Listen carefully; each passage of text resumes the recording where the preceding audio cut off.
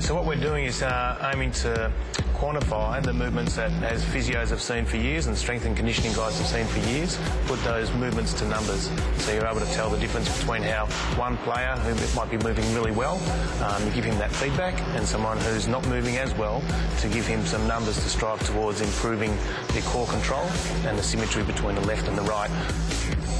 Particularly in Kel's situation, coming back from a long-term injury is really helpful for us to understand how his body changed post-operation. I think he's the first to ever come back to elite level sport from this op, so for us it was a big help. When you do double beats, you're going to pick up your leg, bring it over, touch, come back.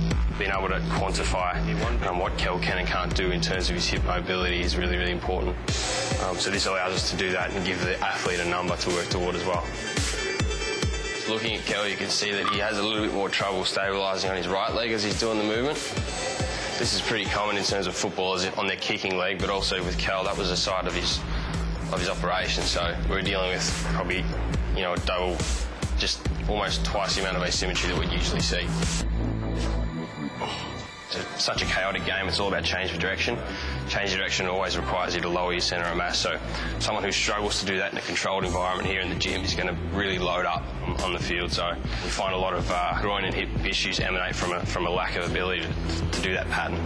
So this test is telling us a little bit more about extension of the hip. And that's important for us, particularly in terms of high-intensity sprinting. So as he drops down, if he loses his balance because he's really tight at the front of his hip, that means that he's going to have an imbalance that's going to create basically glute inhibition, which is going to mean that his hamstrings work harder than they need to.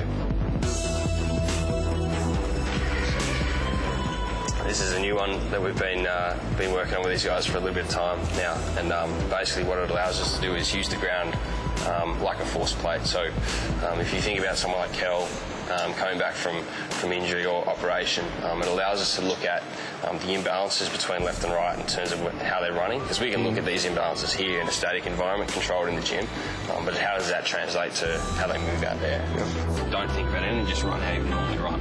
What we're going to do is just be looking at the ground reaction force between left and right.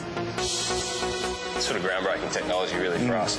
I already know there's a level of asymmetry just with the way that our game loads the body. So there's going to be an acceptable level and there's going to be a level that tips you over that point. We're just tracking the amount of time and force that he spends on the ground left to right, and also the amount of force that comes back at him from the ground, so that ground reaction force. But the interesting thing is, like, when someone comes back from injury, we'll spend a lot of time on running technique at a really low intensity. So what we're trying to do is even the body up at that low intensity, then retrain it as it comes through rehab. So how would you see that then, that run through? Just from the naked eye? Yeah. I thought it looked pretty good, pretty strong. No, it's pretty good. The right one is where I had the operation on, so I suppose the left would maybe compensate and try and take a bit more load, but it'd be interesting to see what it does. Think about setting more, you're loading more your left leg. So you see the spikes in the glutes here. So I'm compensating more on the left. Probably, yes. Protect the right. Yeah. So you can see the red spikes here, which are corresponding to your right leg, are sort of lower. At the end of the day, like I said, it's all about longevity, but the fact of the matter is Kel's out there functioning. It's just a matter of when he reaches a threshold, so we're trying to keep him as far away from that threshold as we can.